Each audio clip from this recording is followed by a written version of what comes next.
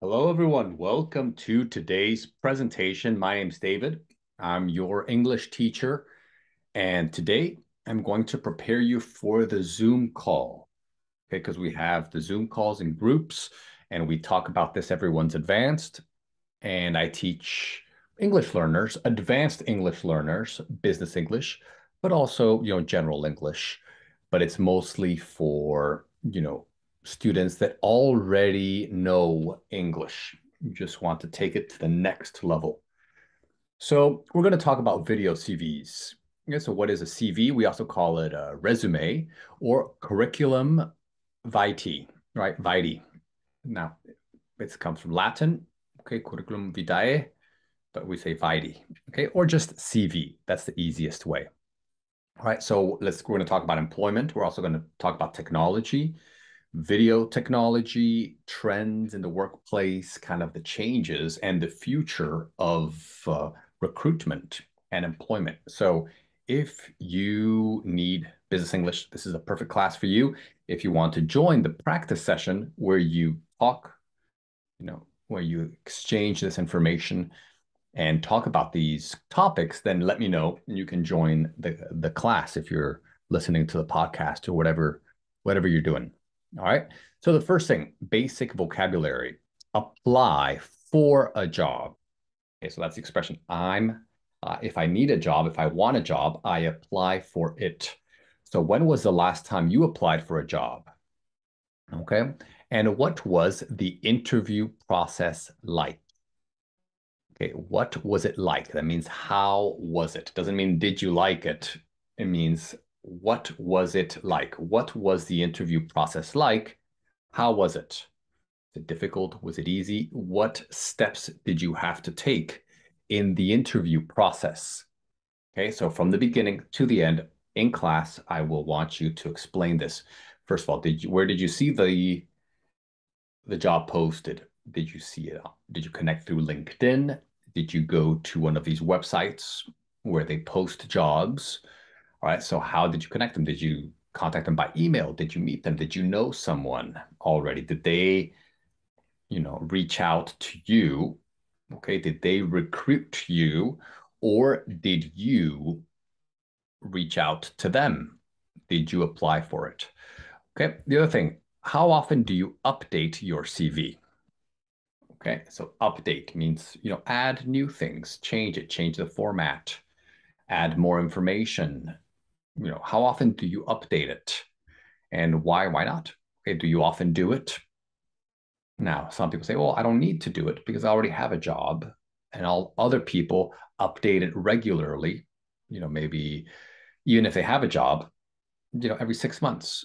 So like that you can, or whenever you did something, whenever you get a new prize or get a new certificate, just add it directly into the CV. Okay. So a lot of different ideas, but I want you to share that. Do you find it easy or difficult to write your CV? Okay. So a lot of people find it very difficult because, they don't know the right formatting, the right words, maybe, if they need a CV in English, they need to make it sound very professional. But they need to embellish it. It's a great word. So everyone who speaks Italian or French or Spanish, you will like this because it comes from bella or belle or bella in Spanish, means beautiful. Okay, so when you embellish it, meaning you write nice words, write nice words for you, make it sound nicer. And the last thing is talking to the camera. Are you comfortable talking to the camera? So I'm comfortable talking to the camera because I'm an online teacher and, I'll just turn on my computer or get my phone for TikTok, Instagram, and just talk to the camera and be like, hey guys, how are you? Blah, blah, blah. Just explain things. Some people are not comfortable talking to the camera and then explain why you're comfortable or why you're not comfortable. Okay, so here we have some some pictures. We'll discuss these pictures. You'll kind of talk about what you see. They're in a traditional interview process right here, face to face. Okay, this guy right here is taking a selfie or talking to the camera in his office. He's older. but he's very modern, right? He's probably filming a TikTok right there. And then you have all of these people waiting right here. They're waiting for probably for an interview. They have some paperwork here. They all look professional. And the last one is this person is preparing their CV, their curriculum vitae right here. And they're having a croissant and an espresso, right? So you're going to talk about these pictures, right? And if you're just listening to the podcast, then just focus on the words that I'm saying, right? Okay, so here we have some vocabulary. Okay, now there, some of it might be a little bit basic for you, but it's good to always use it and to know the different forms of it. Okay, so a position. Okay, you can say, people always say, oh, I want this job, I want to work. But you can also say a position. I'm applying for a position. All right. What's your position? Okay, so this is a nice way to not always say job. Okay, so when you become advanced speaker, we want to use a lot of different words, not just the same basic words. So position is that. Okay, trainee is someone who is training, right? They are learning how to do the job. Awkward is when you're not comfortable in a social situation. Some people are awkward. Some situations are awkward where you're like, oh, I don't know, maybe this is not the right thing to say. Maybe, it's not right. It doesn't feel right. It's uncomfortable. Genuine. Okay, genuine is real. Okay, when you're genuine, you definitely want to be real. An applicant is a person who wants to do a certain job. So they apply for the job. They are an applicant. Okay, they fill out the application. They submit the application. They apply for it, and so they are an applicant. Okay, a script is something that you write. Something that you write, words that you write down, and that you will say in a situation. So it can be on camera.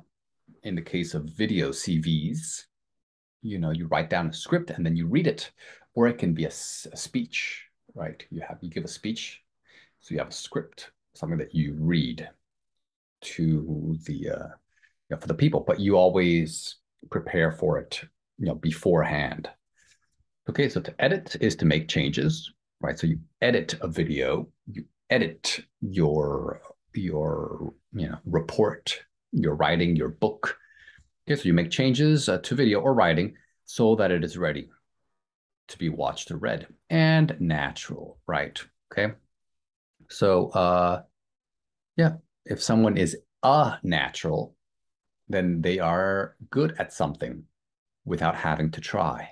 Some people are naturals at talking to the camera. They're good performers, they're actors, they feel very comfortable in front of a group of people or showing their face on camera. Other people, it's a little bit harder for them. All right, so here it's a great exercise where we change the word here. We use the word at the end of the sentence here, and we change the word, as in we change the part of speech, okay, to fit the sentence. Okay, so for example, here we use position. So a position is a job, but in this case, we will use it as a verb. She positioned herself in front of the bookcase so that the people interviewing her on Zoom would see how much she loved reading. Okay, that's to position yourself. Next one is a trainee, the person who is training. Next month, I will have completed my training. Right, training is a noun here. Okay, awkward. Okay, awkward is an adjective. She told them awkwardly, right? It's an adverb. She told them awkwardly that she was late for her interview because she had to go on the wrong train. Okay, good. She had got on the wrong train. Okay, so basically she said it awkwardly, meaning she wasn't comfortable saying it. Okay, the next one is genuine, right? Genuine, it means real. Okay. So this one is also an adverb. I wasn't sure if he would remember me, but he seemed genuinely pleased to see me. It took him a couple of hours to fill out we talked about this, application. So instead of applicant is a person, the application, to fill out the application, but it looked like a really great job. Next one is script. Okay, it's a script. It's the what you will read. Okay, during the presentation, the CEO made some scripted comments. Okay, so that's an adjective, scripted comments about the future of the company, which worried a lot of people. Okay, so the scripted comments, scripted presentation means he prepared what he said, right? It's scripted. Next one is edit. Okay.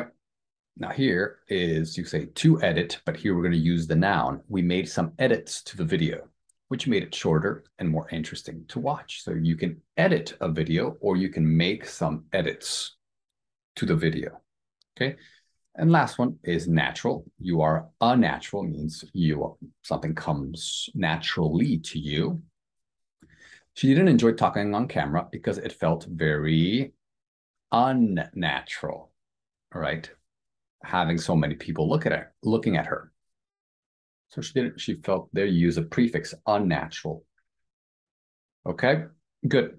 So right here, okay, you're going to use these words. Okay, what position do you see yourself in 10 years from now? Okay, talk about when you started your job, did you work as a trainee? Okay, who is the most genuine person you know? Okay, what advice would you give to an applicant for a job with your company? So advice for an applicant. Let's say your friend is applying for a position in your company. What advice would you give them? Have you ever written or read a script? Okay, talk about that. What was it about? What situation was it?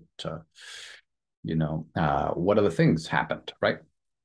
And how much time do you take to edit your English essays? Okay, or your English reports or your English emails, right?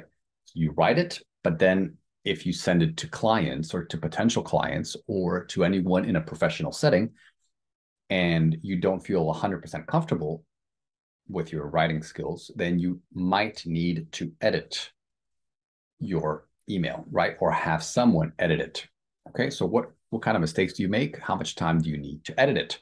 Or maybe do you have someone who helps you edit, right? Okay, so I help some of my clients to edit. If you have a very important, you know, email or report or whatever memo that you need, and you need to make for it to be perfect, I can help you with that. I can help you edit it. I can help you make it sound extremely professional, very, very professional, very top level. Okay, so all right, so here we have a conversation. I'm going to send you the MP3, right, the file. So listen to the conversation. It's an interview. We're also going to talk about owning a camera. So who has the camera, right? Someone has a studio. A studio is the place where you can film, right? People are going to write a script. Okay, people are going to edit the video.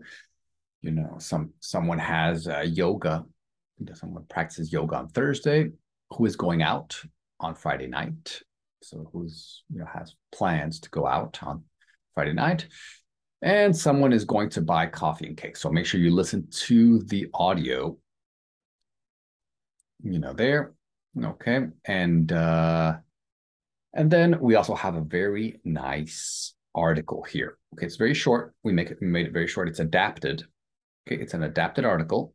Okay, but it talks about how nowadays, especially after the pandemic, right? That some people say it's still going. Some people say that it's over. Who knows? But the pandemic, it had an effect. Now, before, video calls or video lessons or video meetings might have been a little bit awkward. But Then we got used to it, and now it's normal. I only teach online. Before I taught in person, I traveled to different companies, and I gave classes face to face, corporate classes to top level business people. But now I teach online, right? It's easy. It's more. It's the future, right? But it took time, right? Took time to get used to that. And so because of this, and because of all of these trends, and TikTok and Instagram and selfies, and then now it's talking to the camera. So it's not just pictures, but now it's video where you speak to the camera. Now that this is a trend, and so the employment and recruitment industry is adapting. And some recruiters, some companies feel like it would be good for applicants to submit a video CV. So of course, maybe you also submit a paper CV, right, or a PDF. But employers, companies want to see someone. They want to see someone speak. They want to see what they look like. They want to see what they sound like. They want to get a feeling if they're genuine or not. All right. And so this is why there are some companies, the progressive companies, right? The traditional ones, they still want the paper CV, but the progressive companies, forward-looking companies are saying, hey, send us your CV and a 1-minute video CV so that we can see you, hear you, and kind of assess who you are with the video. Okay, so we're going to talk about that, right? And of course, there's a lot of discussion right now because some people are not natural. They're not naturals, right? Speaking to the camera doesn't come naturally. It's difficult for them. They're very self-conscious, right? And some people, maybe they're better looking, right? So that can affect them, okay? And also some of these recruiters or human resource people, they can look at a CV in 10 seconds. Now, if they have to watch a 1-minute video, then that can take a lot more time, right, from them instead of just, looking at the CV. But we know that some people can make a CV look really, really good and make it sound really good and use great formatting and great words. But in reality, it doesn't mean anything, right? So this is a way for candidates and applicants, to get for them to show who they really are, and for recruiters to understand them a little bit more and to not be misled, because it is a very interesting situation here. Okay, so a lot of exercises here. We're not gonna go through all of the exercises, but I recommend that you read it and maybe do exercises 6 and 7. You can do those by yourself if you want. Okay, exercise 6 and 7. Exercise 8 is a talking point, so we will do this in the Zoom class. So if you want to be prepared for class, you can prepare some answers, or at least think about the answers, so that when you speak to me or to your partner, to your business English partner in class, in the breakout room, you can discuss this. So what do you think about this idea? Would you be comfortable, creating a video CV? Why not? Do you think video CVs will be used for recruitment in the future in your country, in your industry, in your company? Some companies and some countries, are very forward looking. Like I'm come from America. I'm from Texas. In America, we're always adapting. We're always evolving, right? So, say, oh, right, let's try it. So let's innovate. Let's try to change it, But I live in Europe, and in Europe, some countries and some companies and some people, not everyone, but some, it's a little bit more conservative. Maybe they say, oh, we don't want to change too quickly. We like the traditional way, like the traditional hiring process, right? We don't like to adapt too much to technology and to all these trends in the in the digital world, for example. Okay, but of course you can't. These are just generalizations, and there are a lot of exceptions. There are some people in Europe that are a lot more progressive and a lot more technologically advanced than people in America, people in Asia, right? So yeah, so that those are just generalities, but maybe they're wrong. Maybe they are wrong. Tell me what you think. Okay. What would be difficult about creating a video CV? What would you enjoy about creating a video CV? If you work in human resources, I have a few human resources people in my groups. If that would this help you find the right employee, the right candidates, the right applicants? Okay. If you're, so look at both sides from a company's, a company, will look at it differently than a person, right? So the applicant that's one, is that our video CV is good for applicants, maybe some applicants, not everyone. And then look at from the company's point of view. Okay, so what are the positives and negatives of using video CVs? Okay, and we're also going to, in class, we're going to talk about, the script. So what are some things that you should say in your own video CV? So you'll prepare with your partner a few, a